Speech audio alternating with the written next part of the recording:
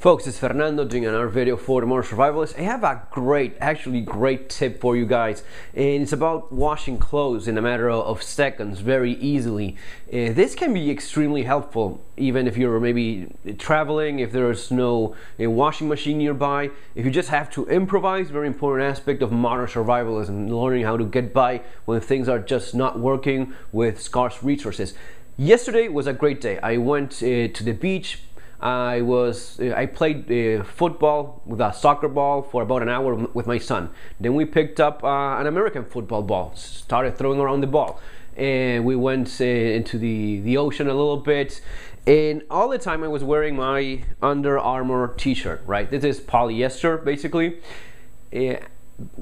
Sweating, getting wet in the ocean, drying up very quickly. Then I came back home. I started a little fire for a barbecue using charcoal and wood, half and half, give or take. A very small barbecue just so as to flip a couple burgers. I cooked those burgers. The smoke of all that was just, right there.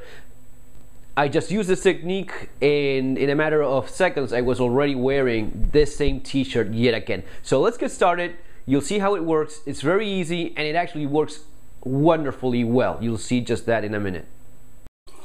So the first thing we do is, with our t-shirt, we place it in water, make sure it's soaking wet. One of the things you could do, and this I actually did it last night, is fill the sink with water. Let it sit while you take a bath even.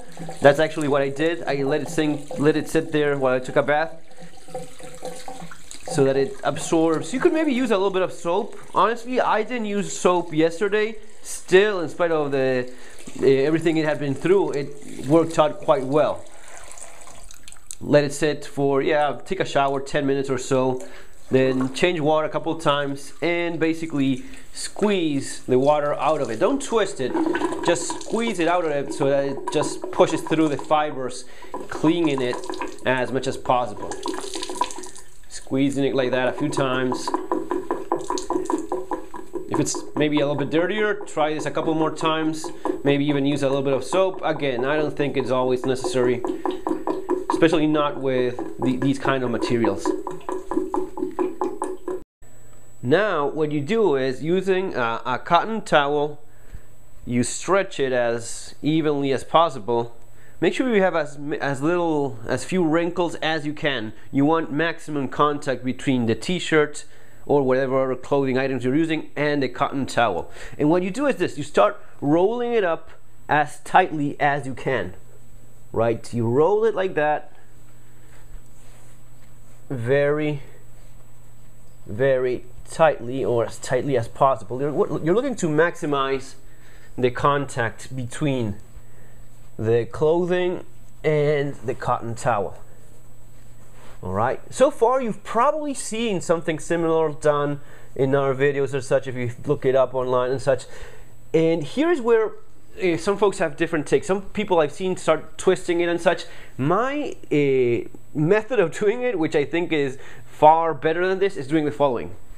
You do this and you start doing like this. You slam it against the floor as hard as you can, so as to take advantage of several physics advantages. You have a material such as the t-shirt that is not cotton, which does not absorb or retain water nearly as much as the cotton towel. So the cotton towel absorbs it.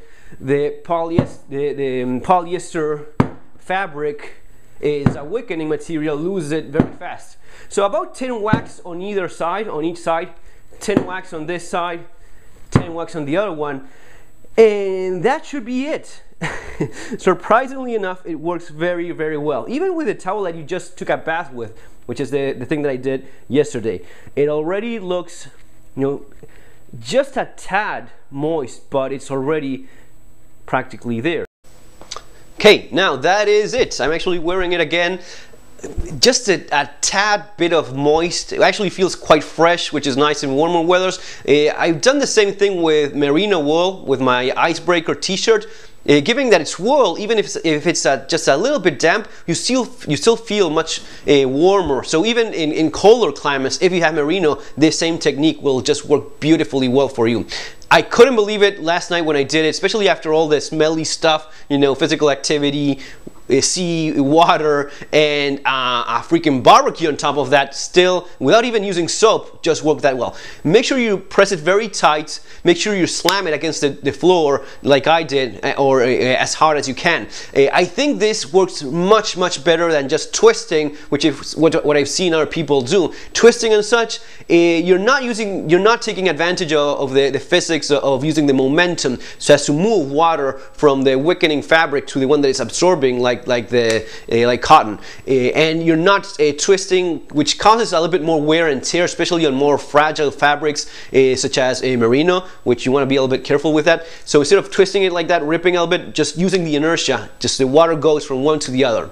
It's a great little tip that works beautifully well. Try it out, and guys, that's gonna be all for now. Share it with other people if you think it's useful. Subscribe to the channel. Take care. Have a great 4th of July. See you on our next video.